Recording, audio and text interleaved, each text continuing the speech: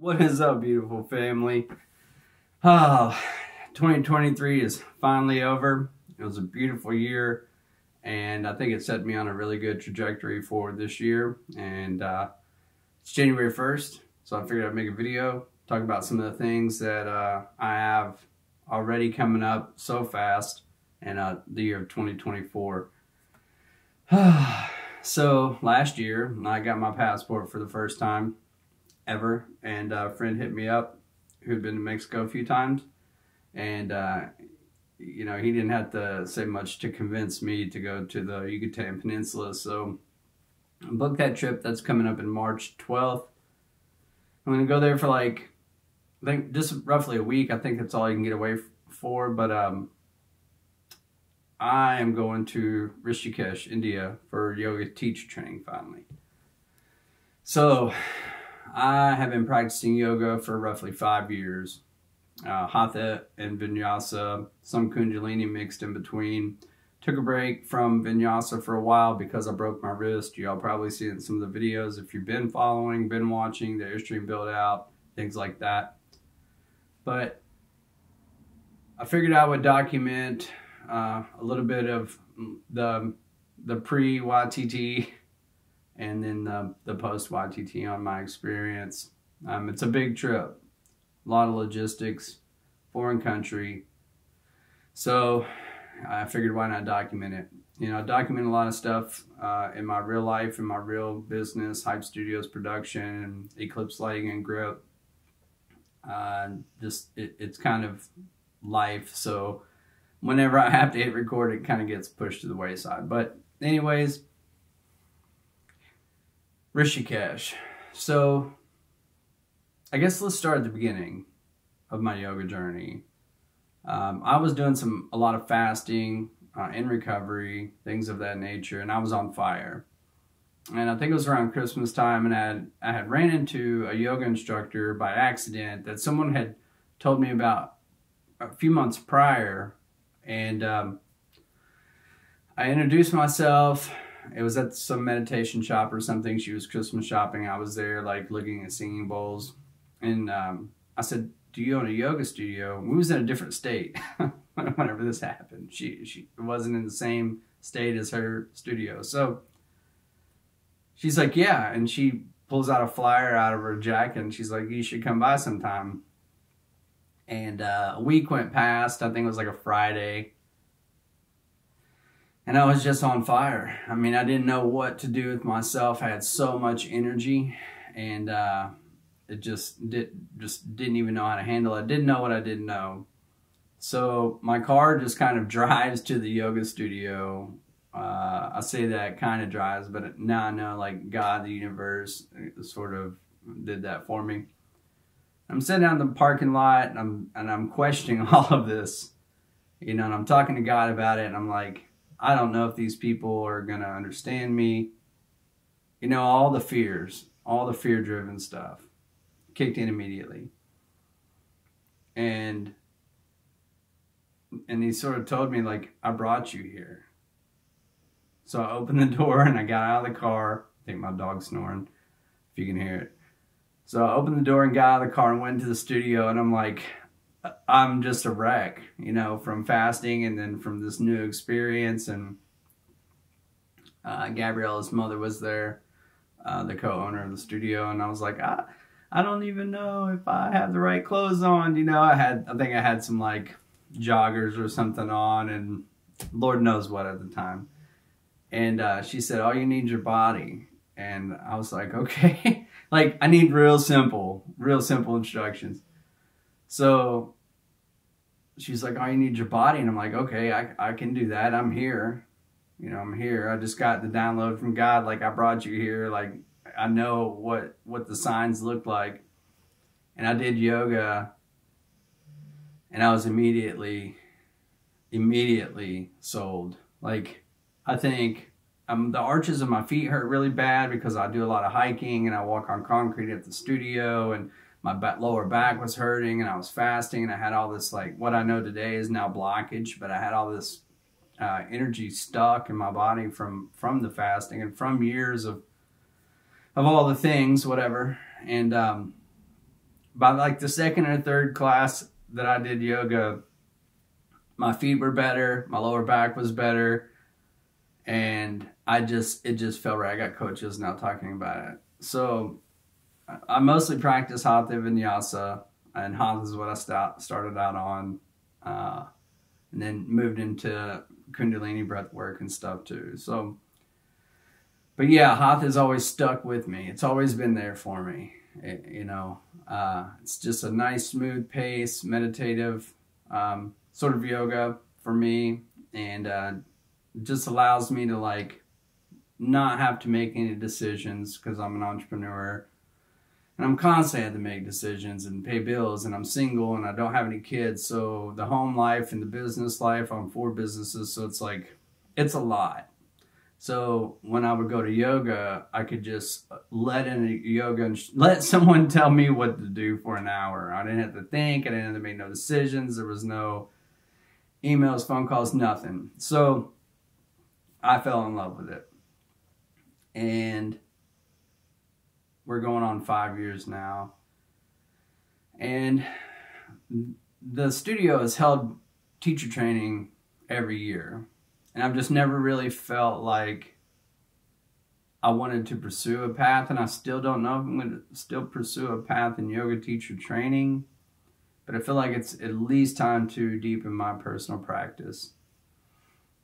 And unfortunately, I couldn't make it to theirs this year, but what that made me do was start researching it. I started feeling called immediately. Like, as soon as they announced the yoga teacher training, I was supposed to go to Colombia. That didn't work out, so I had a little bit of money saved to like somewhat cushion something here, either home life business overhead or the trip there.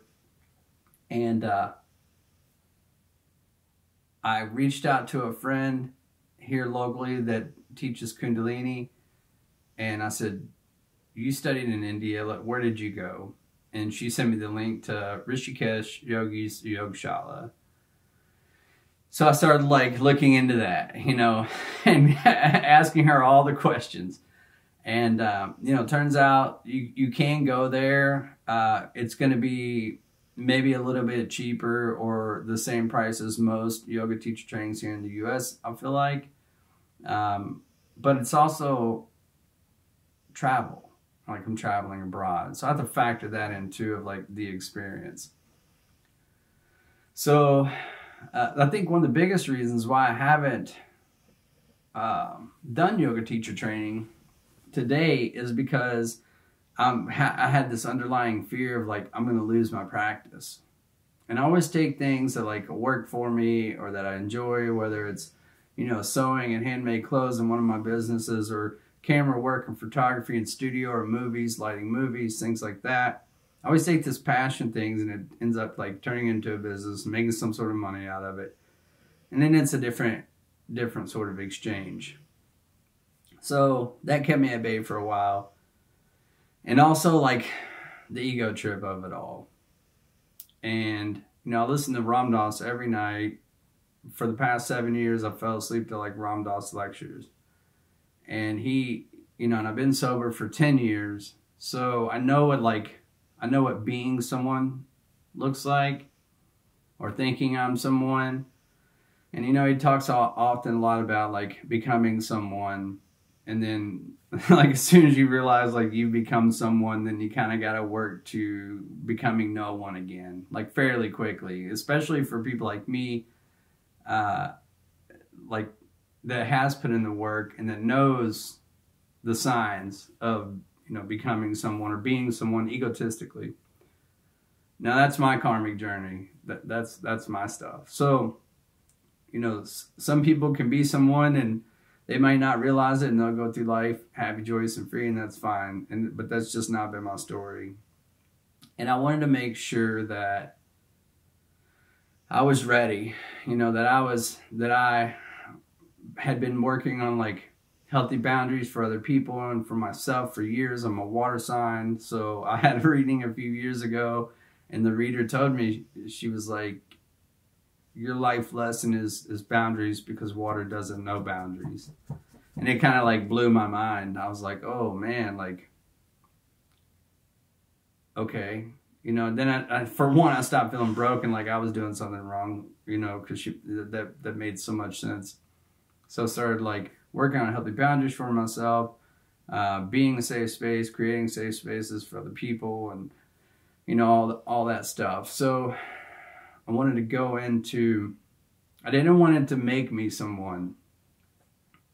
With putting in so much work and recovery and staying sober, and I've had multiple spiritual awakenings just off the back of that, off of doing that deep inner work, step work. I've had the same sponsor for over 10 years, and we talk all the time. And every time I talk to him, even after 10 years, like he'll tell me something that I've never even heard before. It's like he still blows my mind almost every time I talk to him. So, you know, I know what it's like to know some things and then, or think I know some things. And I know what it's like to be claircognizant and clairvoyant and see other people's stuff. And I know what it's like to try and help at the wrong times, and or if they have the capacity to help, or you know, all the, it's a slippery slope, or it can be. So going into an area of my life to where, you know, I went into yoga vulnerable, suffering in my own ways, and other people will be too. And I just wanted to make sure like I was ready for that, and just be a yoga teacher and not get caught up in any traps or anything. So I've sort of restrained from doing that thus far, but I feel like finally in a position to where, you know, I have some boundaries for myself, and healthy boundaries for other people as well. And getting called to learn, you know, the anatomy behind it, the philosophy behind it, and you know, just to strengthen my own practice and add to my own life from the source, you know, from the birthplace of India, and you know, and even outside of that, like to travel more. So there's just so many reasons. Like the more I thought about it, the more it made sense. So here we are. One thing to sort of keep me in check on the whole process of it all, and to sort of like keep me at bay, was I did something that was super hard for me that I've never done before in my life, and I started a GoFundMe. And a lot of people won't understand it, and everything that I do is just me. I save the money, I do the thing, I accomplish the goal, I see the experience, I complete the task, and then, you know, and then it's off to the next thing. And I thought about a teaching my teacher told me many years ago, and he said, Alan, sometimes people want to help you as bad as you want to help other people. And if you don't allow them, you'll steal their blessings. And my pride and my ego didn't want to create that. But also, I didn't want to experience it alone. And not everyone can run off to India, you know, and a lot of people do believe in me and have supported me over the past 10 years on just literally everything that I do. And they do want to help, and they want to be a part of it, and they want to live vicariously through my life, and whatever that means, whether that's, you know, messaging or message me, hey, you know, I see you, or buying some of my handmade products, clothes or whatever, or photography, or at the studio. Like they're always just adding to my life and investing in me. And what an ego trip it was to start this GoFundMe, because I have to allow people to help me. And the more I thought about it, I was like, this is like, I need to do this before I go over there. I need to remain humble. And I want to take people with me through this journey. And you know, there hasn't been thousands of dollars donated, but there's been some. And now I get to take those people to India with me, you know, in spirit, and I get to continue my journey with them, and to pay it forward and to help other people and practice some of that heart opening. It's been a heart opener. It really has. Like, every time I share that thing or post it or give an update about the trip or things of that nature, it's like my ego just crumbles a little bit more. But so does stuff, you know, like shame as well. Like, just putting myself out there and being vulnerable and letting other people add to my life, like I add to other people's lives. It's been a process, and not everyone's going to understand it, but those who do. Those who know. And it's been a beautiful gift. You know, I've almost cried several times about, you know, when I see someone donate or what they say or send me a message, and I'm just like, man, you know, had I not been vulnerable and put myself out there like that, because I do need help. We could all use a little help, whether it's a pat on the back, an extra $20, whatever, you know, just allow people to help us. And that's kind of how the world goes around. So even that, I'm so curious to see how that's going to play out in 1 year, 5 years, you know, 10 years, on this moment of like doing what I didn't want to do and sort of going public with the GoFundMe. And, you know, if I didn't even raise $5, it's fine.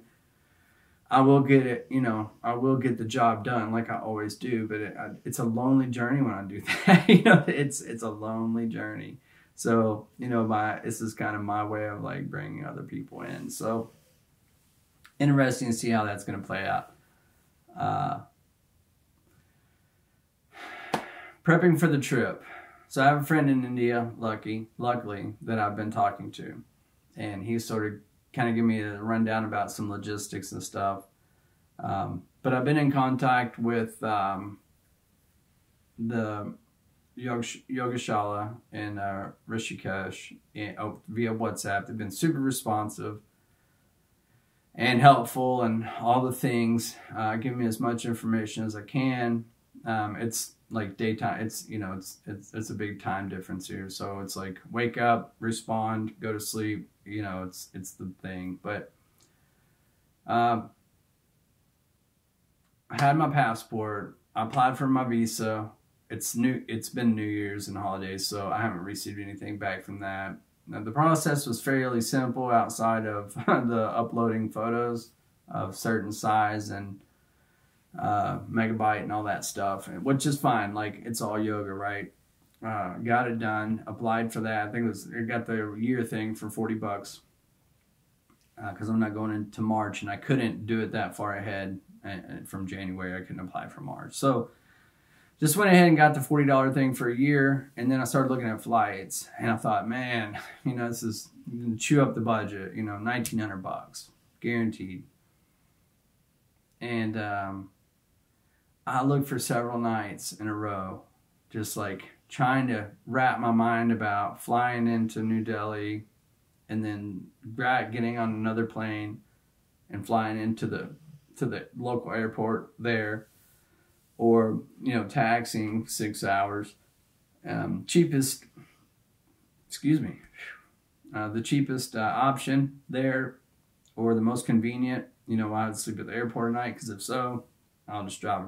I'll get a taxi at night and roll in for 6 hours versus sleeping for 6 hours in an airport. Lots of things to consider. So I ended up finding a flight for $1,000. That's $900, $500 to $900 that I'd be saving. And it was like the third day that I was looking. I woke up one day and I was like, I'm going to book it regardless. You know, regardless of what it is. After all, it is still a vacation, so let's enjoy it. And then I get on that morning, and there was a flight for like $1,085, and of course all the taxes and fees and things like that. But you know, and I'm booking for 3 months in advance, or well, 2. I'm heading out February 26th. So a few days early, staying a few days late.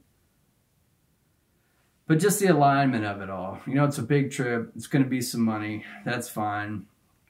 But I'm just so excited for this new chapter in my life, and the way that 2023 happened into 2024. You know, I got the Airstream out after 3 years of remodel this year. We took it on its maiden voyage. I don't know if I documented any of it. I went out like 4 times in it because I went to a couple yoga retreats, which are beautiful. The My Path Yoga Fest in Kentucky, Harrodsburg, Kentucky. Check it out if you haven't. The studio that I do yoga at, hosted the Inner Warrior.